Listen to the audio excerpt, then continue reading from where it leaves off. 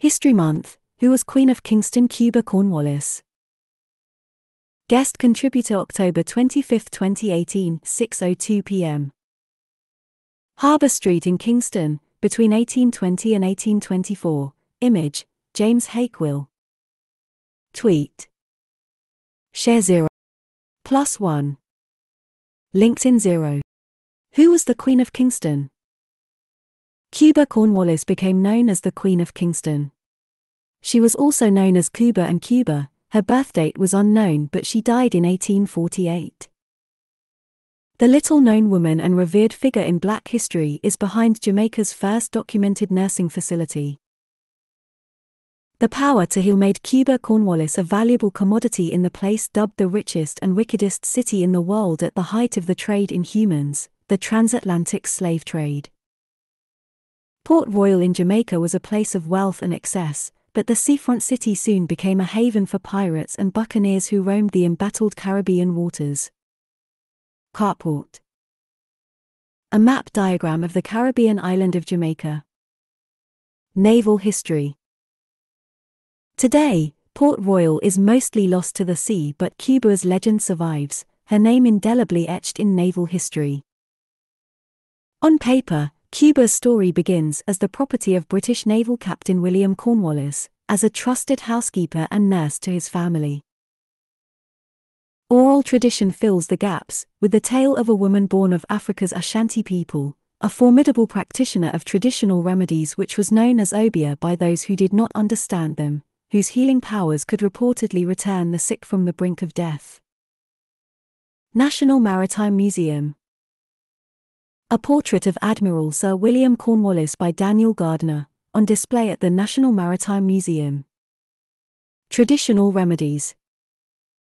Though the British were fearful of West African spiritual traditions, their lives depended on the remedies and rituals prescribed by the doctors and doctresses.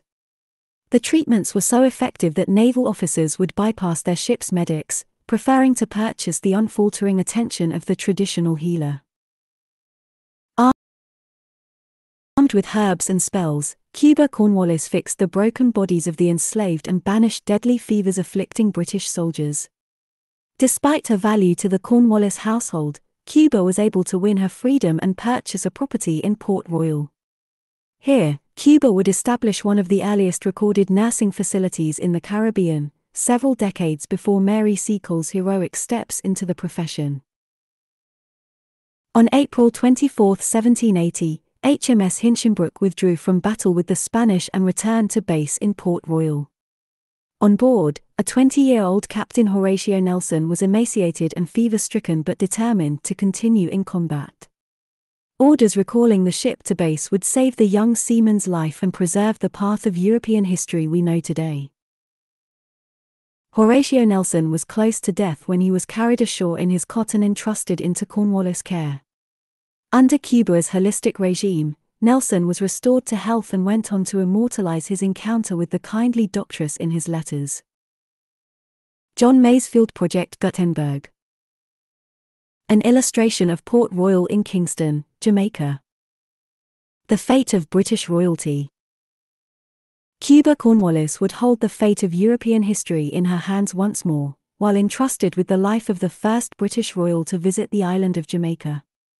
The young prince survived to be crowned King William IV, and Cubah would be rewarded with a gown so beautiful she refused to wear it until her funeral in 1848. Forgotten legacy.